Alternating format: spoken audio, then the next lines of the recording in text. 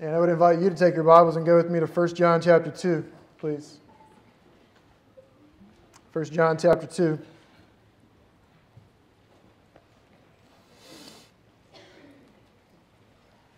If you'll humor me for a moment, I would like to ask you to imagine with me that you're at a big table, maybe 20 or so friends of yours at this big table, and together you make up a chess club.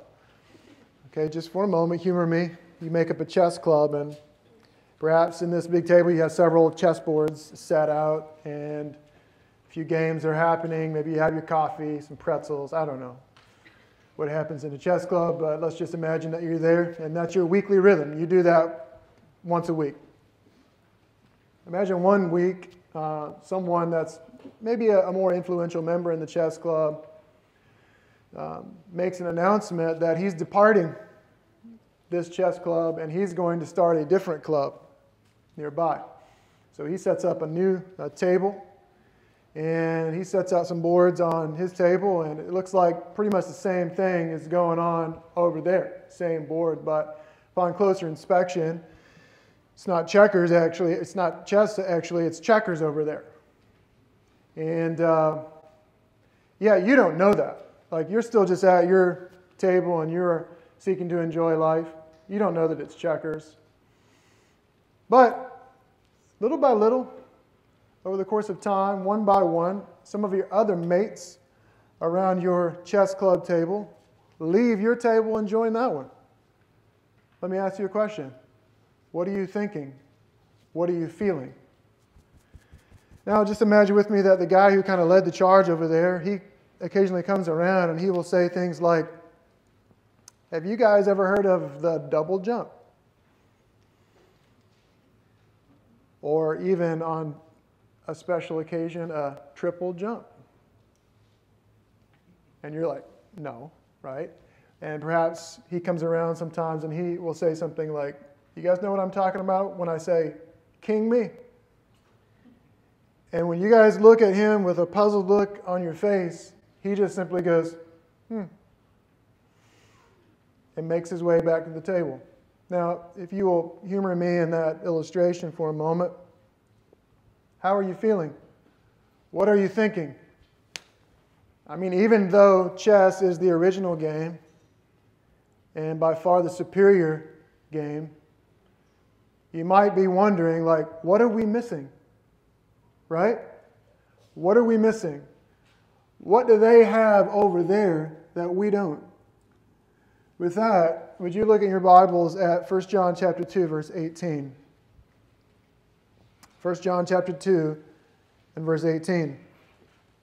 Children, again we note that this is a term of endearment that John uses for his people. He loves them, has a desire to see them affirmed and also protected. He says, children, it is the last hour. As I noted last week, we're kind of in the last 10, 15 minutes of God's movie, if you will. We're in the last days.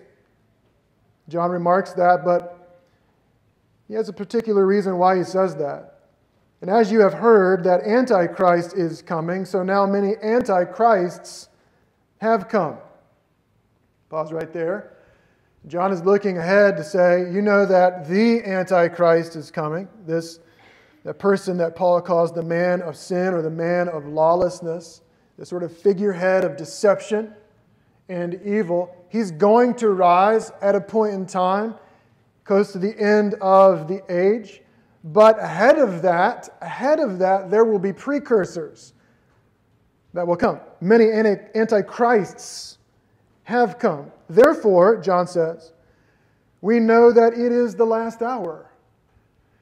So, when you see this rising tide of false teaching, rising tide of intentional deception, people leading people away from Christ, John says, you know, it's the last days.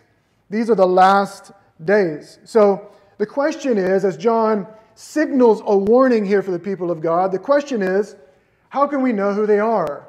Right? That would be a reasonable question that the people of God would ask and that you and I should ask this morning.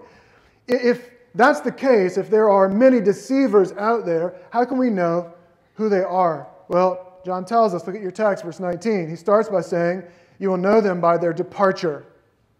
You will identify these deceivers by their departure. Verse 19, they went out from us, but they were not of us. For if they had been of us, they would have continued with us. But they went out that it might become plain that they all are not of us. So John says, by their departure you can know it. Now, let me bring a point of clarity here. Something that I want to say right off the bat is that what we're not suggesting is that if anyone were to leave Heritage Bible Church to go to another gospel preaching church, that they have sort of unmasked themselves as being not true followers of Jesus.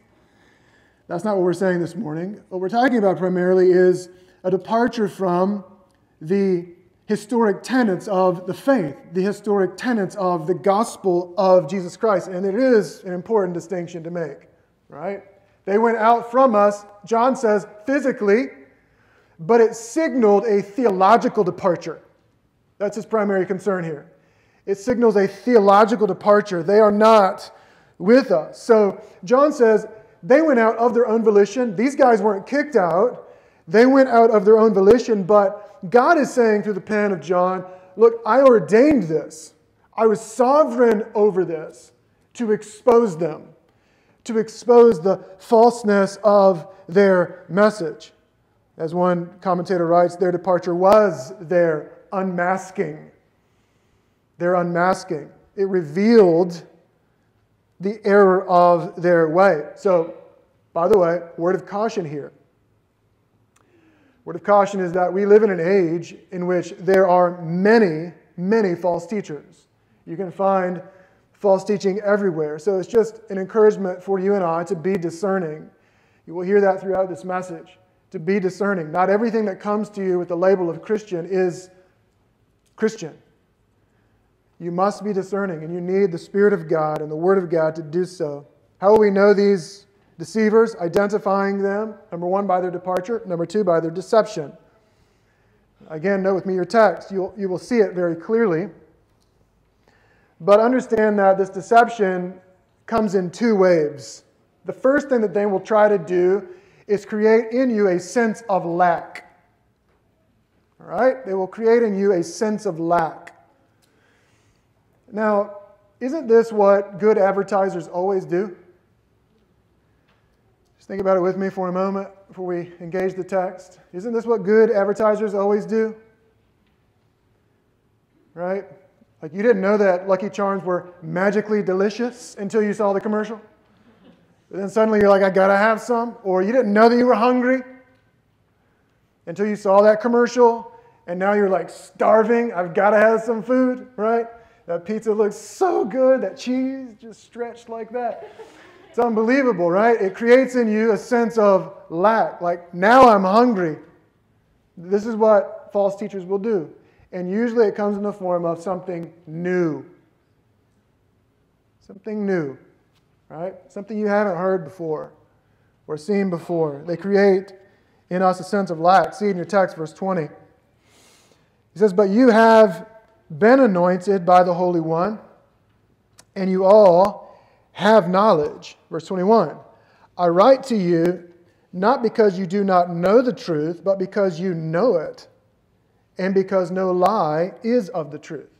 Now pause right there. You might be saying to yourself, Dustin, I don't see it. Like, what do you mean by them creating a sense of lack? Well, again, note the text. Notice with me John's emphasis. He's emphasizing what they have. First of all, he's emphasizing the anointing. You have the anointing. We'll come back to this in a few moments, but suffice to say that what John is referencing here is the baptism of, or the initial filling of, the Holy Spirit. The fact that all true believers are indwelt by the Holy Spirit of God. This is his emphasis. Moreover, he emphasizes the fact that you have knowledge, right? You know the truth. He says, I'm writing to you not because you don't know the truth, but because you do know it. So you have full awareness of the truth. You have full access to what can be known about God. So John is saying you have this. Therefore, by implication, what is he saying? You have to dig for this a little bit. By implication, he's saying, this is what the false teachers are doing. They're trying to create in you a sense of lack, like you don't really have the anointing. Therefore, you don't really have the truth. You see what they're doing? Trying to create this sense of lack. Like, do you really have all of the Spirit? Have you really experienced this or that? Or have you heard of this? Something that smacks of totally new? Like unheard of for the last 2,000 years? John says, man, your antennas should be up. Your antennas should be up. Why? You have the Spirit. If you're in Christ by faith, you have the Spirit and you have the truth. And so they create this sense of lack. But then secondly, they are identified by those who distort the doctrines of Christ. They distort the doctrine of Christ. You can see it verses 22 and 23. Check it out with me. Who is the liar? But he who denies that Jesus is the Christ. This is the Antichrist. He who denies the Father and the Son. Let's just pause right there for a moment. So John makes it clear that they are denying sound Christology. The question is, what exactly are they denying? And this is an important question because if we ask, are they outright denying Jesus Christ? We would have to say, like, it doesn't appear so because at least at one point in time they were with the family. Like, they were with the flock. They were with the body. So how would they have ever been with the body if they didn't have some sense of, I'm following Jesus? So what exactly are they denying? I would say that they don't deny Jesus or the concept of the Messiah. What they deny is the reality that we believe that Jesus of Nazareth was the Messiah, fully man and fully God. When you take this in context with all that John has said thus far, and also especially chapter 4, verses 1 and 2, you could glance at that if you'd like to. John makes it very clear that what they are denying is the incarnation. This beautiful mystery that we understand in the gospel, theologians often will try to call the hypostatic union. It's this union of two natures, that Jesus was fully human, but he was also fully divine. It's difficult for us to comprehend, but this is the truth upon which the gospel is built. And we don't have time to tease that all out this morning, but understand, if you mess with that, my friends, if you mess with that union, that Jesus Christ is fully man but also fully God, the gospel begins to crumble. So this is crucial for us. And by the way, it's significant for us in terms of an understanding of the faith or an understanding of Christianity in our world. It's not sufficient. My friends, hear me. It's not sufficient for someone simply to say or merely to say, I believe in God. Rather, one must understand this truth that Jesus Christ, fully God, incarnated here. He came here and he experienced everything that you and I experienced. He was tempted, as Hebrews says, in all points like we are, yet he was without sin. But as a human, he was the second Adam. He was and is the representative for us. Thus, as a human, perfectly keeping the law, he could go to the cross and there fulfill the law. And there lay his life down as a sacrifice for sin. You see how all of this comes together to form the purity of the gospel. If you take one part out of it, it's no longer the gospel. Not enough for someone merely to say, I believe in God. What do they understand about the gospel? What do they understand about Jesus Christ? In fact, John doubles down on that. Look at your text. Verse 23. No one who denies the Son has the Father. See, I think we're tempted sometimes to want to, and I think of a good-hearted motivation, we want to give the benefit of the doubt. But remember that there's no love really without truth. I think we're tempted sometimes to want to give the benefit of the doubt. If someone just simply says or acknowledges God, we're like, they're a Christian, right? They're good. John says, no, here. You don't have one without the other.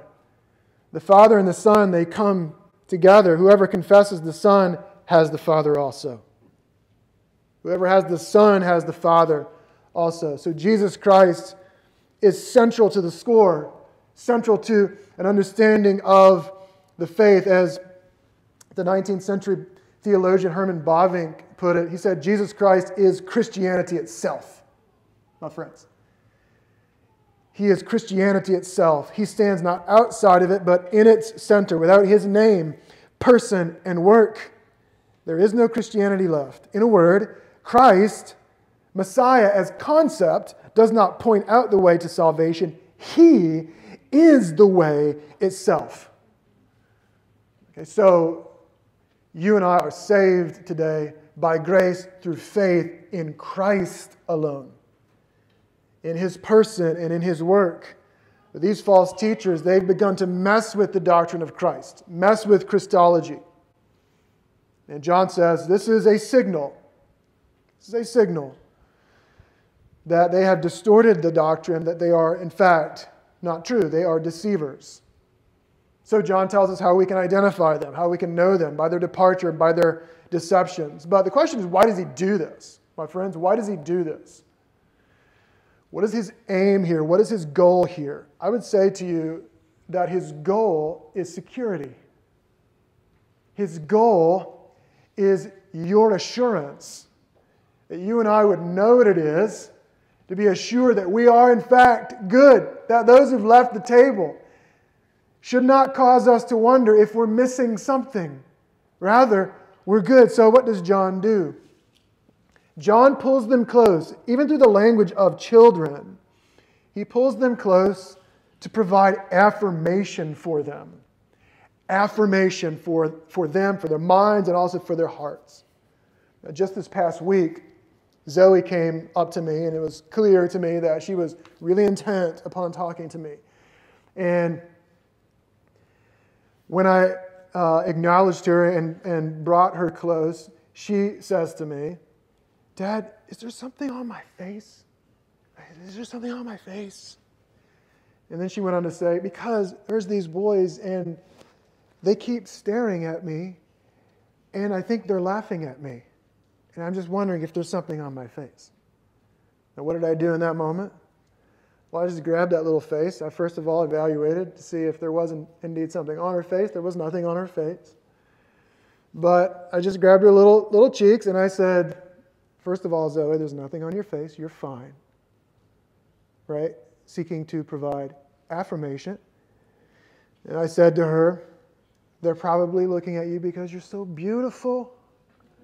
And then instantly in that moment I thought, probably not what I should have said. You know, I'm starting to reach that point as a dad where I'm like, I don't like that. I don't want guys looking at my little girl. But that's what I said. You're so beautiful. That's why they're looking at you. Right? There's nothing wrong with you. What is that? That's affirmation. This is what John does. That's what John does here. Again, note with me verse 20. Now look at it a little bit different way. I said we would come back to this. Hear it in terms now of affirmation.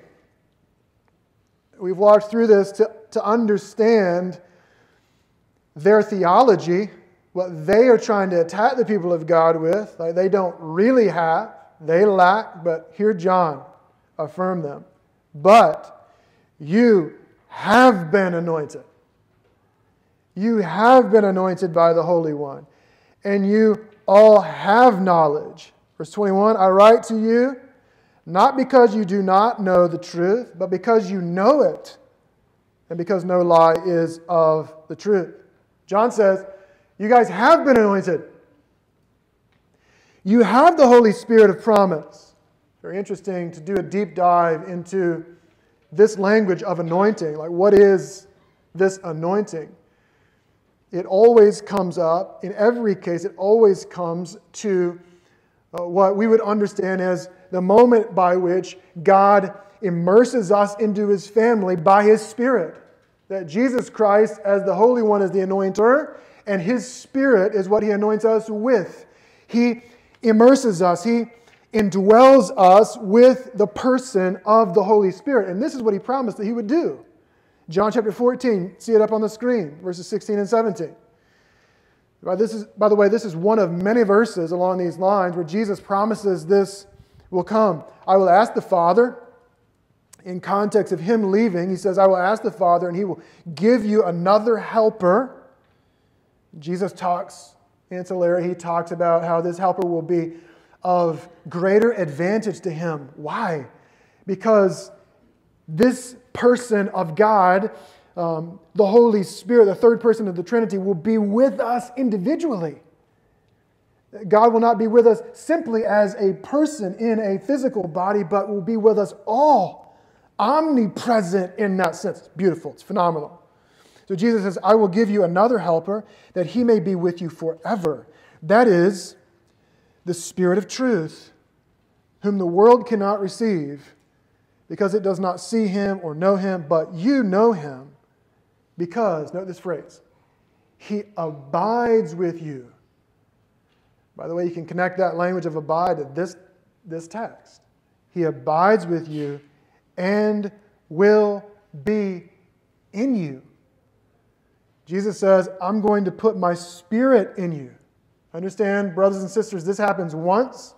This happens once at the point of conversion, whereby God opens our eyes to help us understand our sin and the fact that Jesus is our only hope. And when he works repentance in us, we turn from sin and turn from trusting in anything else that we think we could offer to God as reasons why he should accept us. We turn from that to trust in Christ alone. In that moment, God redeems our soul, regenerates our soul, and fills us with his Holy Spirit. This is what John is referring to. There's no other way to understand this. John says, you have it. So those that would tempt you by saying, maybe you don't really have it, or maybe you don't have all of it. John says, no. Understand. You have it. You have the Holy Spirit of God within you. So don't be lured away. By the way, understand that we live in a world today where there is a lot of false teaching surrounding about the Holy Spirit. I'm just saying to you, my friends, just keep your antennas up. And don't allow your heart to be moved away from the security that you have in Christ by people who will say, have you had this experience? Or that experience? Or maybe you're not really in. Or maybe you're not all the way in. Right? No. If you're in Christ, what John wants you to understand is you have him. You have him. You have full access to God through Christ and the indwelling presence of his Spirit. Moreover, you know the truth. You know the truth. Verses 20 and 21. Again, not writing because you don't know it, but because you do know it. You have the truth. And this works in tandem with the Holy Spirit. Most commentators believe that what John is referencing with regard to the heretical teaching is that it's this anointing, this extra special anointing that brings one into this new sense of knowledge or this new enlightened place with God. And when you arrive at this enlightened place with God, then you're in a new class. You're in a different category. Things are entirely changed for you. John says, that's false. That's false. By the way, please understand and please hear, there's only one class of Christian. Amen? The ground is level at the foot of the cross. We all come to Jesus from the same place. And we all are in him together. Amen? This is huge. So John says, no, you have the Spirit. Consequently, you have the Word. By the way, we are so blessed, my friends, brothers and sisters, we are so blessed to be able to hold this Bible, to have the preserved written Word of God that we can consult. In an age of a lot of confusion, we can consult the Word of God and be guided by His Spirit into the truth. So John says, I'm writing to you to affirm you, to bring affirmation to your soul. If you're in Christ, you have His Spirit and you have His Word. See it right there in the text. Moreover, he provides instruction. He provides a bit of coaching, if you will. right? Affirmation for our hearts and minds in the midst of a lot that is false. But then secondly, coaching. Coaching for the present, but also coaching for the future. What John tells us here is a safeguard, my friends. It's a safeguard. How do we deal with this in a world moving forward? How are we armored up to be secure in Christ, secure in Him, but also ready to face what potentially will be false in front of us? Check it out in your text, verses 24 and 25. John says, "Let what you heard from the beginning abide in you. If what you heard from the beginning abides in you, then you too will abide in the Son and in the Father. And this is the promise that He made to us, eternal life." Amen? Isn't that our hope? That we can know what it is to have eternal life, be assured that we've been adopted by God into His family and that we have eternal life. What is He saying here, my friends? I think He's given us 2 pointers, 2 coaching tips, as it were. Number 1, abide in the gospel. Abide in the gospel. Verse 24, check it out. What did they hear from the beginning? And what message is the key to fellowship with the Father and the Son? Verse 24. None other than the gospel. John is referencing the gospel of Jesus Christ, and he's saying, abide in it. In fact, it's a little bit difficult to see in the English here, but the imperative in this text is the word abide. The verb or the command in this text is the word abide. He tells us, you and I need to remain here. Hang out here. You can visualize this house called gospel. Go in there. Take off your jacket and hang out for a while. You need to rehearse the gospel. Especially when we're tempted to be insecure in our faith, or we are surrounded by a lot which pretends to be true but is false. What do we need to do? How do we fight against that, brothers and sisters? We fight against it by leaning into the gospel, by preaching the gospel to ourselves daily, by rehearsing the truths of the gospel. Amen? That's what we do. That's how we face the day. And question, what will we hear when we do that? What will we hear when we rehearse the gospel truth? We will hear the voice of Christ. My friends, we will hear the voice of Christ through His Spirit, saying things to us like, I wanted you in my family. Is that not bolstering? Right there, beginning to bolster your heart with regard to your assurance in Him. I wanted you in my family. I chose you. I came after you. A la Luke 15, I left the 99 in the fold to go after the one. You're the one. Brother, sister, when you lean into the gospel, this is what you're hearing. You're the one. Jesus effectively saying, I came, I met with, encountered, confronted sin, death, hell, the grave, and I won. I won. What's that doing in your heart? In your heart, what's going on there is you are growing in assurance, in boldness, in confidence. I do know Him. And the Holy Spirit of God is bearing witness with that. The Holy Spirit of God within you as you rehearse gospel truth, not the new truth, but the gospel truth. The Holy Spirit of God is saying, yes, you're mine. You're mine. This is exactly what, I'm getting a little ahead of myself, but we just need to go here right now if the guys can catch up in the slides. Romans 8, 16 and 17. The Spirit Himself bears witness with our spirit that we are children of God. Amen? This is what the Holy Spirit of God will do. And if children, then heirs, heirs of God and fellow heirs with Christ. This is what John tells us to do, verse 27. Look at that last line. But as His anointing teaches you about everything, the Holy Spirit of God within you guides you into all truth and is true and is no lie, just as it has taught you, abide in Him. Lean into the Holy Spirit, brothers and sisters. If you're in Christ, you have Him. And this is phenomenal.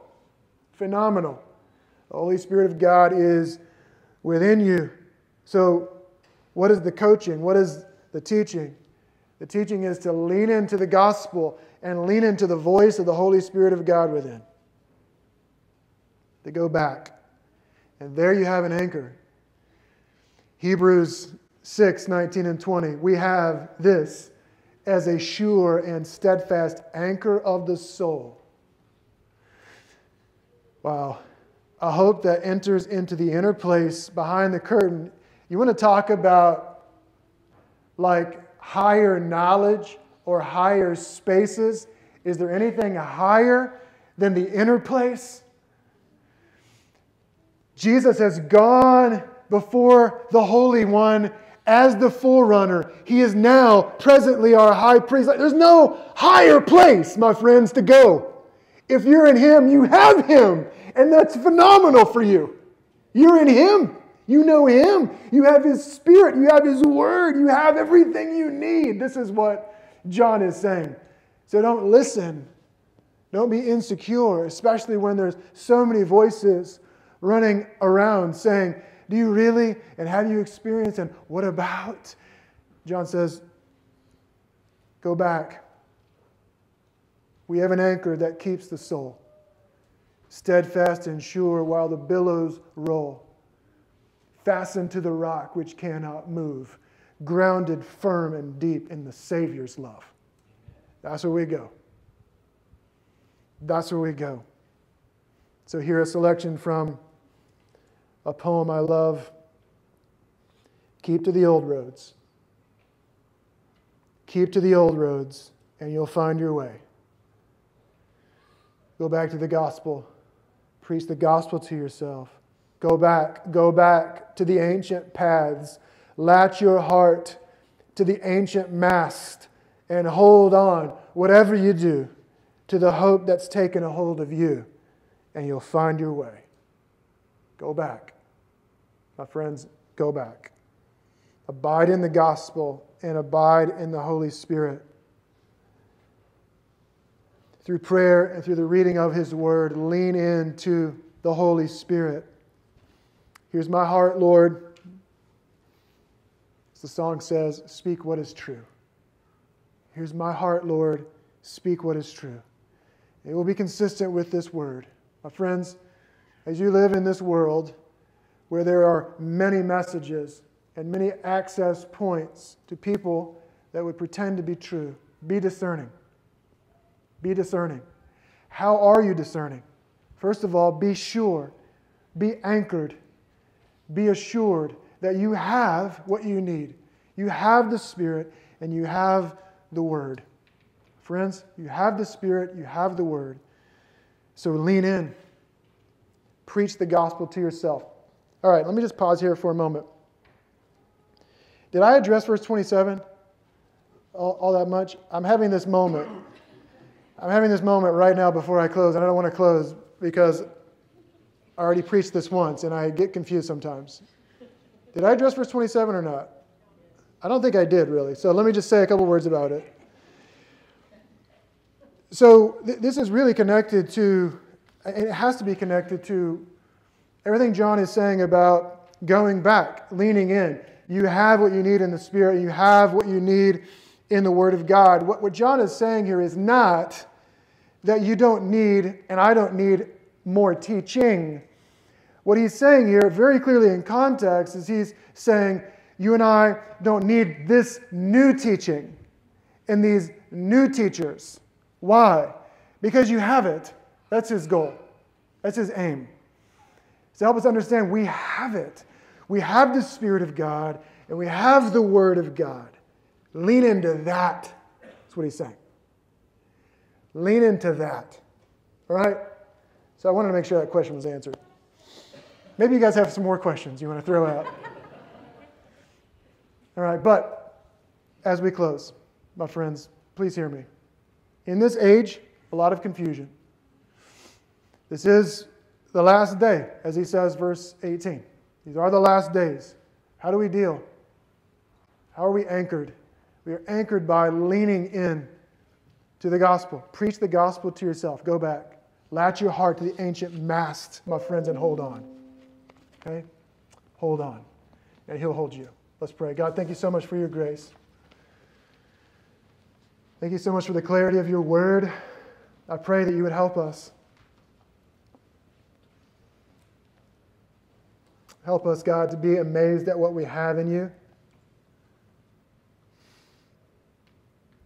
Help us, God, to lean into what we have, to preach the gospel to ourselves, to not move away from it, to something that pretends to be new. I pray that you would help us to be men and women who rehearse and hear your voice, Holy Spirit,